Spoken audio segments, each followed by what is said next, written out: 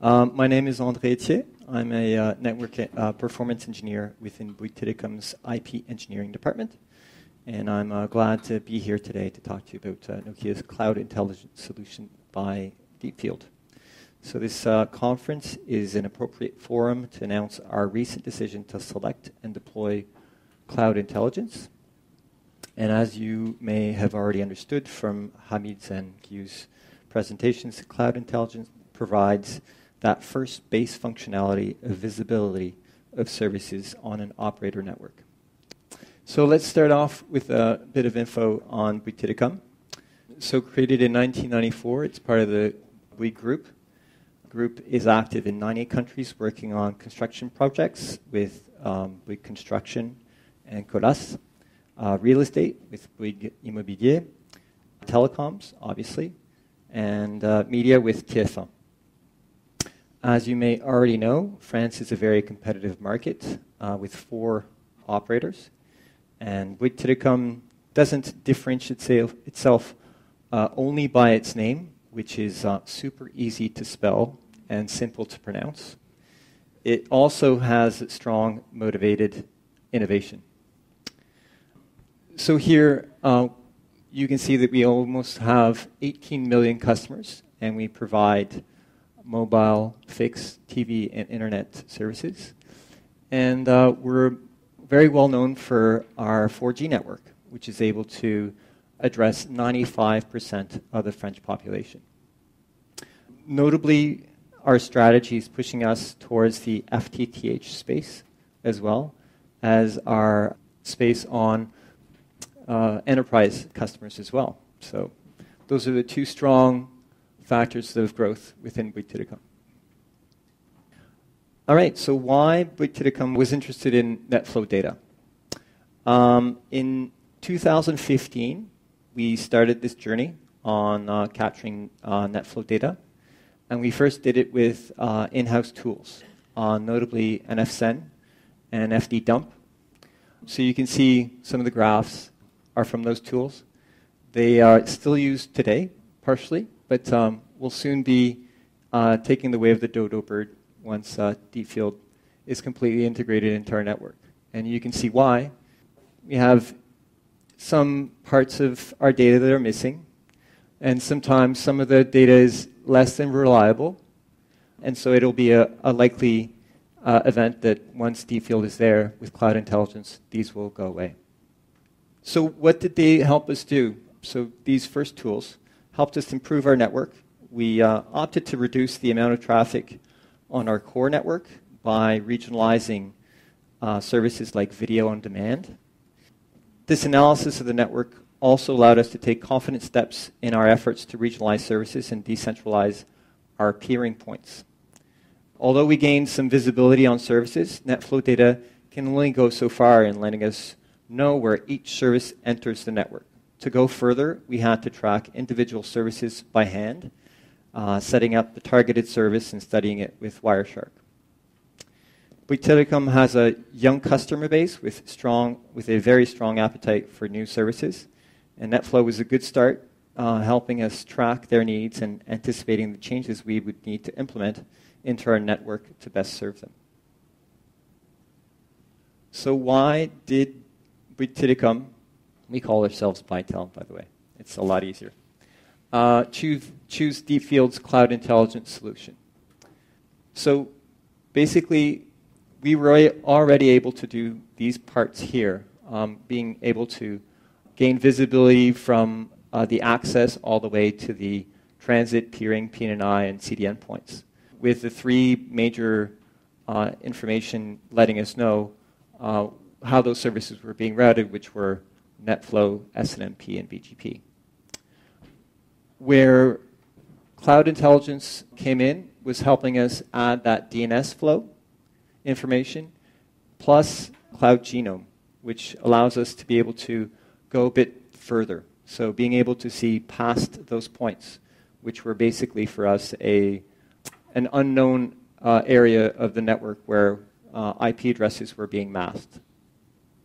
So this allowed us to not only see the service of Netflix as to where it was transiting, but see all the different types of Netflix traffics and where they were coming into our network.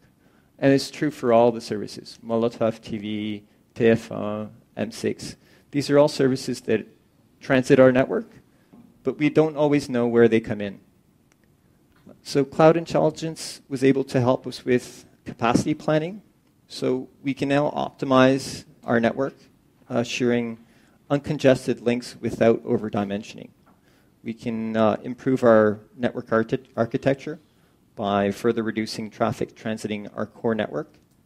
Our decision-making is improved for our own managed services, as well as caching solutions proposed by CDNs. We can better negotiate as well and anticipate changes on our transit and peering points. We are able to explain why traffic is volatile over peering points, and we're able to engage in more constructive discussions with players within our ecosystem. For our marketing colleagues, they are better informed and able to propose pertinent services that make economic sense from the network point of view.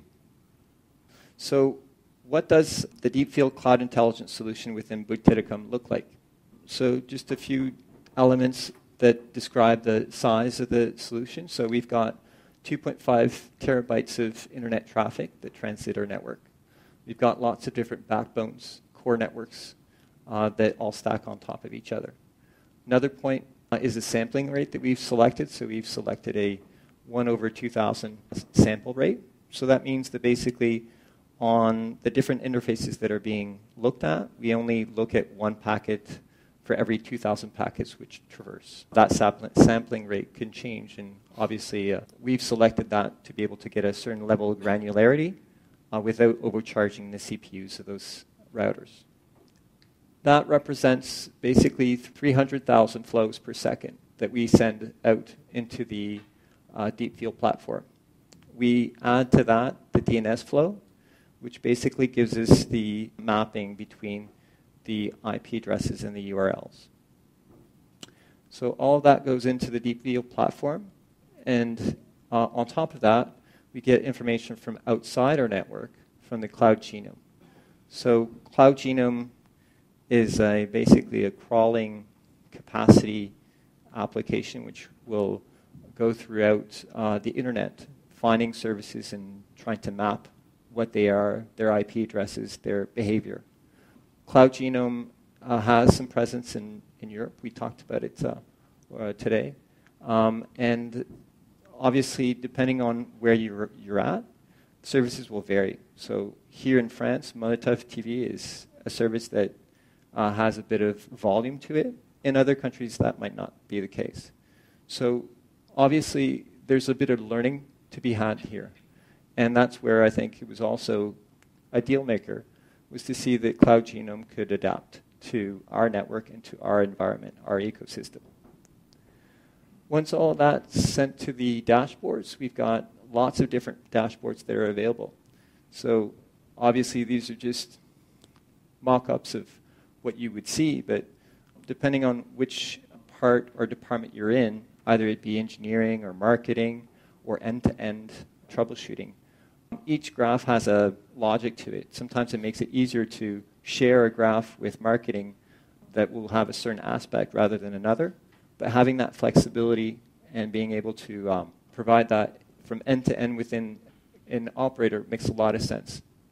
So we have different slides that show all that.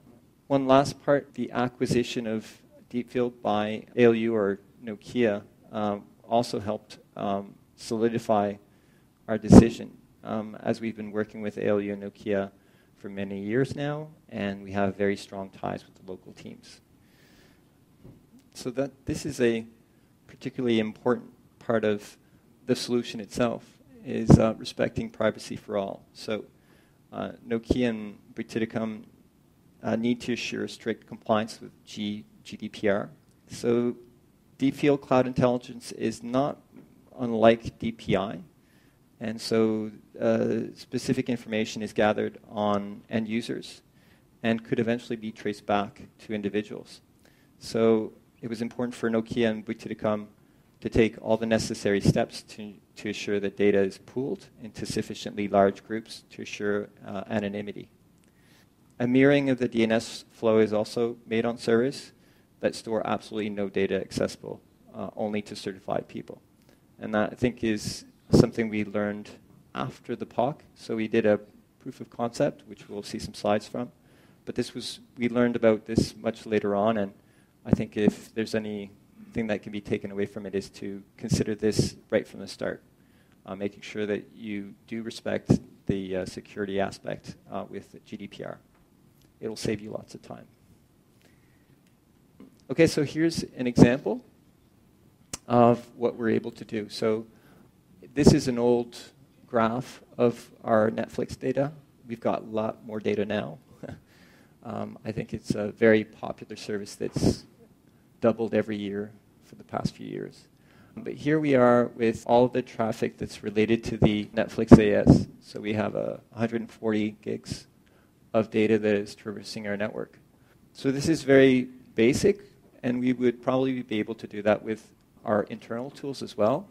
But here we are only looking at the combined data. If we move a bit further, by adding the path dimension to the query, we're also able to show what is on-net versus off-net. So here we've divided the traffic into the 3 points of entry into our network. So we've got 2 points which are at Telehouse 2, or Telehouse 2. So 2 routers that basically take most of the traffic coming in from that peering point with Netflix. And we've got an additional data here, which is coming on another router as well. So I was involved in that project as well. So this traffic is actually caching traffic coming into our network, but from a completely different point. So by adding that dimension to the query, we're able to now see that the information does become a lot more understandable and rich. So we're able to make better decisions. Now, if we only look at the origin AS information, then we have the ability to go and look at only the caching information. So here we've got all the information which is none. So all of this information here is actually our users using our cache. So our Open Connect cache within our network at Lyon. And we are also able to see the Netflix AS here, origin AS, which then shows that cache being populated with information. Most of this information we're able to get from our Open Connect portal, but it's a lot better for us, and we have much more granularity to be able to go through these graphs and being able to go look at that information for ourselves. And then we're no longer dependent on Netflix. So that's about it. Thank you.